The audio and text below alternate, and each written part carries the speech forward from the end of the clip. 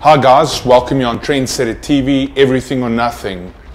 You know, life is like a game and all of us will face obstacles.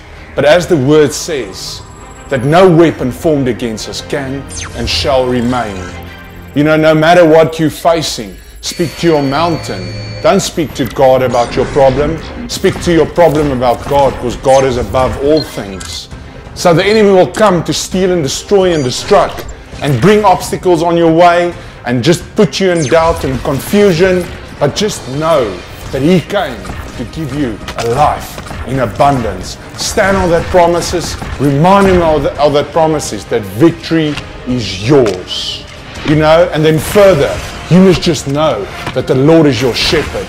You shall not want, and that goodness and grace and mercy will follow you. You're either following a shepherd or you are driven by a cowboy. And what is your decision that you make today?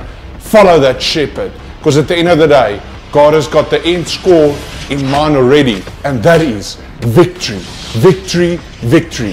That you can go and score and win. That He want to thrust you into new levels of increase, lift you up and take you to new levels. Just know today that go on that field and score that goal so that victory is yours.